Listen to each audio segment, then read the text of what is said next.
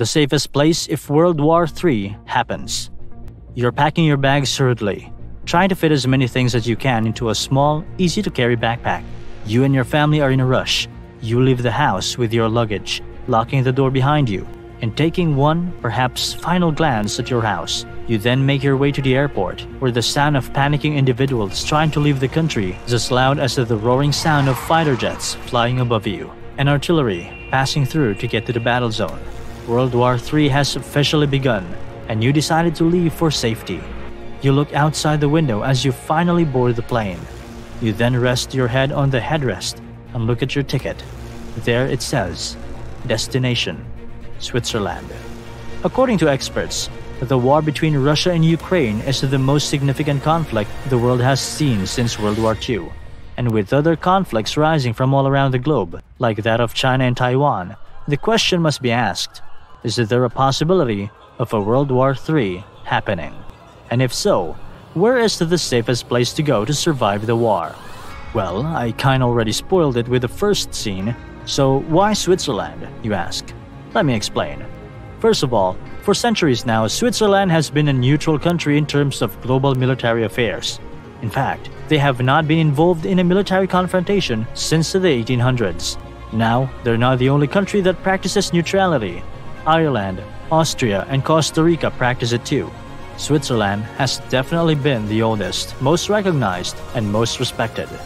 This dates back to 1515, when the Swiss lost to the French in the Battle of Marignano. Following the defeat, the Swiss Confederacy decided to cancel their plans of expanding and focused on avoiding conflicts with other countries in the interest of self-preservation. It wasn't until the 1800s, when Switzerland was forced to fight, when France, led by the great Napoleon Bonaparte, invaded them. After the Napoleonic War, Switzerland finally declared their perpetual neutrality in 1815 during the Congress of Vienna. During World War I, Switzerland accepted refugees but remained neutral in the actual conflict. When World War II came, they also held their neutral ground, despite being surrounded by Axis powers like Germany and Italy. In fact, they continued their transactions with Germany, despite the atrocities of the most infamous mustached man in history. You guys know who I'm talking about. Today, neutral Switzerland still isn't part of the European Union, the North Atlantic Treaty Organization, better known as NATO, and joined the United Nations only 20 years ago in 2002.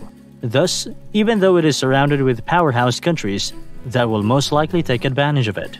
But it isn't just Switzerland's political stance that makes them an ideal safe haven in case of a third Great War. They also have geographical advantages that a lot of countries don't have.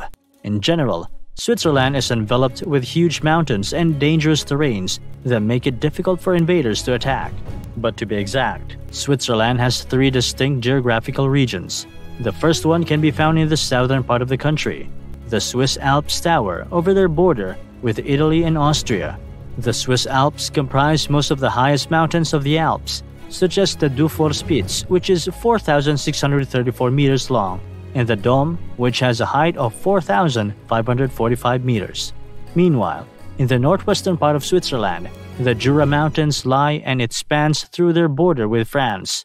While the Jura Mountains isn't as tall as the Swiss Alps, it's formidably tall in its own right, with the height somewhere around 1,000 meters or more. The last distinct geographical region in Switzerland is the Swiss Plateau, which lies between the Swiss Alps and the Jura Mountains. It covers about 30% of Switzerland's surface and is where most of the country's population lives.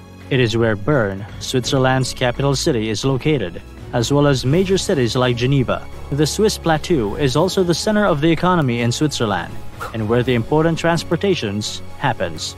Furthermore, if enemies somehow reach the Swiss Plateau, which in itself, if breached, does not have the best defense against invaders, the Swiss still have a backup plan.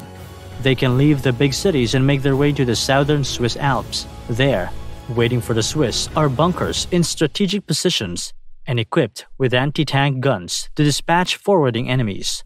Additionally, they have bridges and roads that can be remotely destroyed so the enemies can't use it. So we've established that Switzerland will not join the war, and other countries will think twice about attacking them because of their geographical advantages. The question that needs to be asked now is if Switzerland can handle wild missiles and other nuclear weapons that might find their way to its lands? Well, the short answer is yes, very much so. Nowadays, the strength of a country's military power is greatly measured by its nuclear weapons and capabilities. Just recently, Kim Jong-un has pledged to expand North Korea's nuclear arsenal. According to the Arms Control Association, as of January 2022, there are a total of nearly 13,000 nuclear warheads in the world, and 90% of it is owned by Russia and the United States. To be exact, it is estimated that Russia has 6,257 nuclear warheads, while the US has 5,550. Thus, a third Great War happening will likely involve a nuclear showdown between some of the most powerful countries in the world. This could only mean that even if you don't get involved in the war, you might still experience the destruction of a full-fledged nuclear war. Luckily, Switzerland is well equipped for these kinds of things. To this day, Switzerland remains as the only country in the world that has nuclear shelters. Its capacity is 114% of the population, which means that it can house everyone in their country plus another 14%. In fact, in Switzerland, every resident must have a nuclear shelter within a 30-minute walk from their homes or a 60-minute walk in mountainous regions. Now, you might be asking, how strong are these bunkers? Well, according to stipulations, the shelters can withstand 12 megaton-class nuclear explosions at 700 meters. In other words, it's pretty strong and pretty safe. Eternally neutral, hard to breach, and pretty safe from nuclear warfare. If you're not from Switzerland, you can only wish you could say the same thing about your country. I, for one, do. What can you say about Switzerland as a safe haven if World War III breaks out? Any other countries in mind? Comment down below.